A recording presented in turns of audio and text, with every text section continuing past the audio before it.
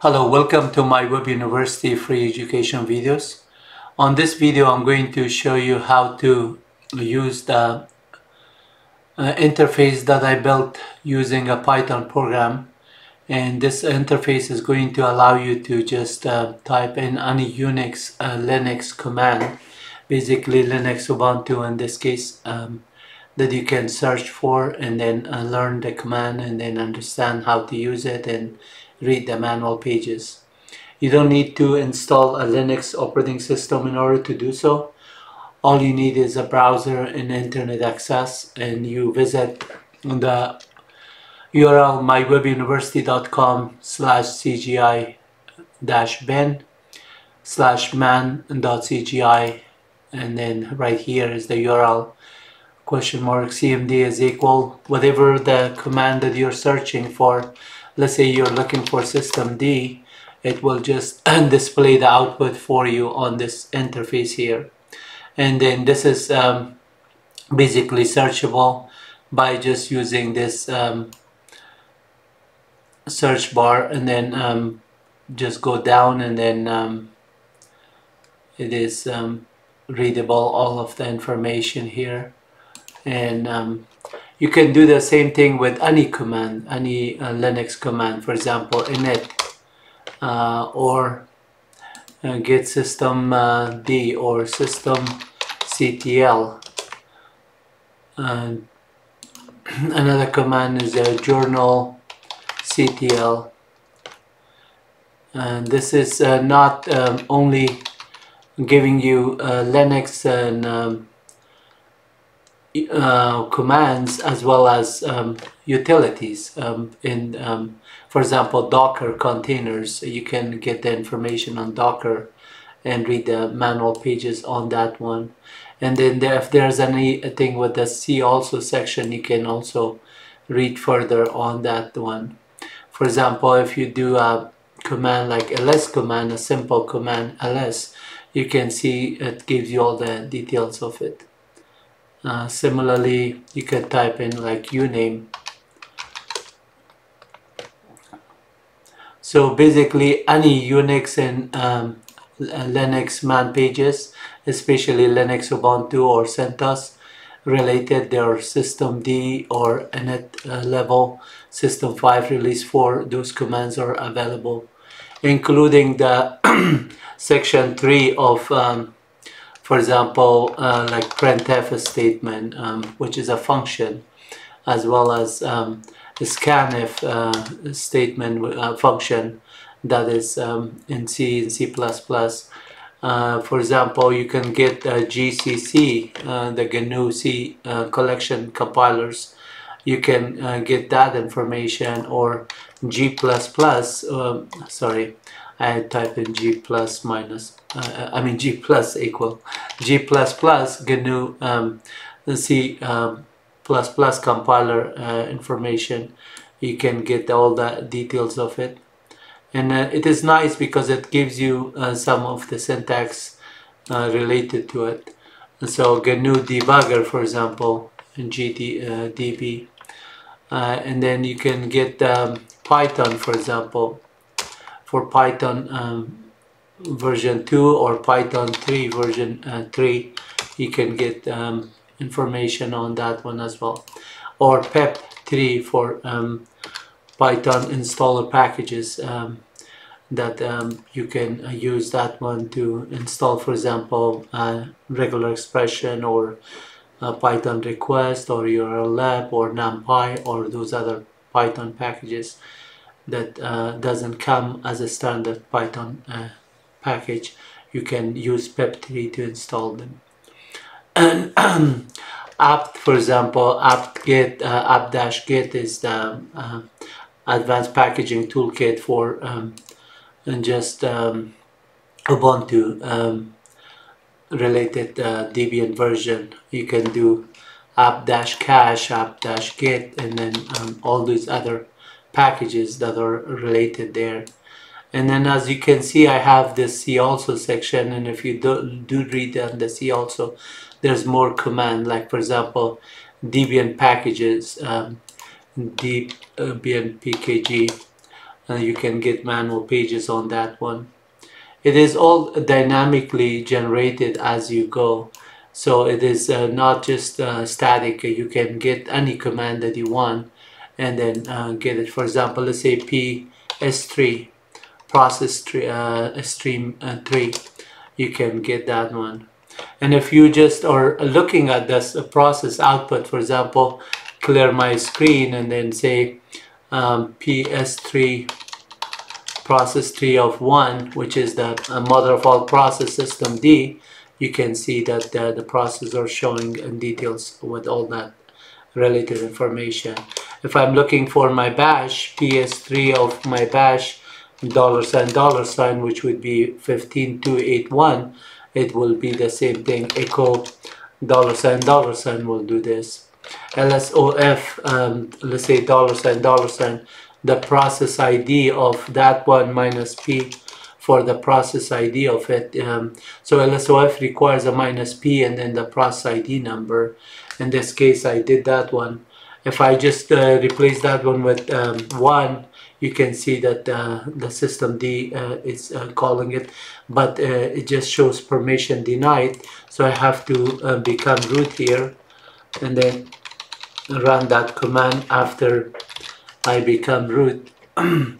Now I'm root and then I say LSOF minus P1, you will see the output of all those processes there with details. Similarly, if I do a PWDX1, it shows that it restarted from that P map of it shows there process map of this. So you can also come here and then say, what does PWDX do? It just tells you report current working directory of a process and executable that we're running there. And then what does the P map do? For example, process map do? You could just get that information here. And what does P grep do? P process grep. If you do that one, you can get the man pages here, and you can do a P grep or P kill on the process that it is running there. So a lot of these commands are available in a lot of outputs.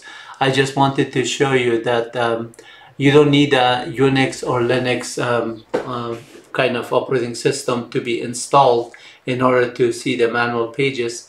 All you have to do is visit my website called mywebuniversity.com, and you will see thousands of pages, especially if you're looking for dynamically getting an output of a man page on the display without being in front of a Unix command. All you need is an internet browser, a browser access, as well as just an interface to log into the page.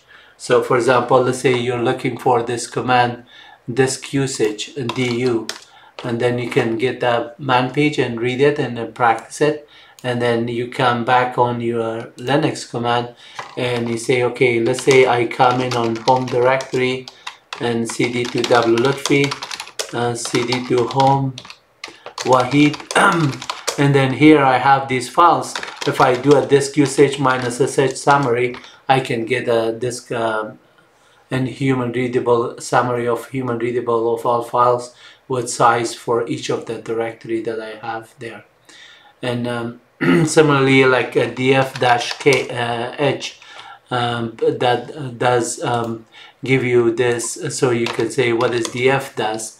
Df, it says report file system disk space usage, and then you can read the man pages here, and you can just practice it at the command prompt here. Clear screen, df-h, it will say, okay, this is minus h for human readable, and it will give you in gigabyte on the file system on this.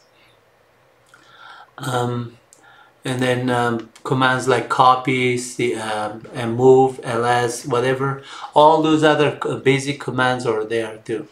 And in addition, I have this Unix manual pages. So if you go to mywebuniversity.com/man pages, you're always welcome to see these static documents that I have already produced for you. And for each one of them, you don't have to just type in anything. You just click on like open Solaris command, and then you get the list of all the Solaris command, 13,000 different documentation on it. And then when you are looking for, like, let's say ZFS here, you just Control C and say ZFS, and then let me just go back to the page. I just somehow got out of that page. I went to the documentation, my Web University main page. So right here, I should be here, and then type in ZFS, and then ZFS, and then since this one is right here displaying it, I can click on it and get the output information and read it. And if I'm back on the Linux commands, just on the Linux manual pages right here, where it says Linux manual pages, I can get all those information here. For example, I was showing you for system D here, you can see G system D is there. There's G system D that's sleep. There's a lot of system D related. So the one that I'm interested in by itself is system D. Look at how many of them were there with system D only. So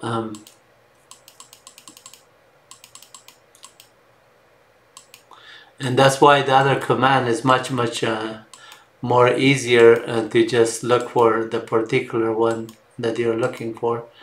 There on the command line, if you're there, you could just get the information faster. There's a lot for this command. So let's search for system journal CTL. That journal CTL. So this journal CTL is right here, and you can click on it and you get to read the manual pages. But if you're interested to just get a particular one without just searching after commands, you're welcome to use this interface that I built in for you with Python. You just type in systemd, and then it will just give you the output for systemd. Any command that you're looking for, it is always there. So if you're looking for learning bash scripting, you can look at this one. This is maybe 400 pages of PDF documentation on a bash script, but it's all in the text here that's available for you. You can just browse through it and read it and practice the commands.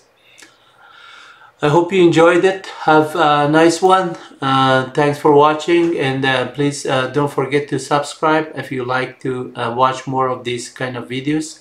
I will be glad to provide you these kind of videos on a daily basis as you just use them.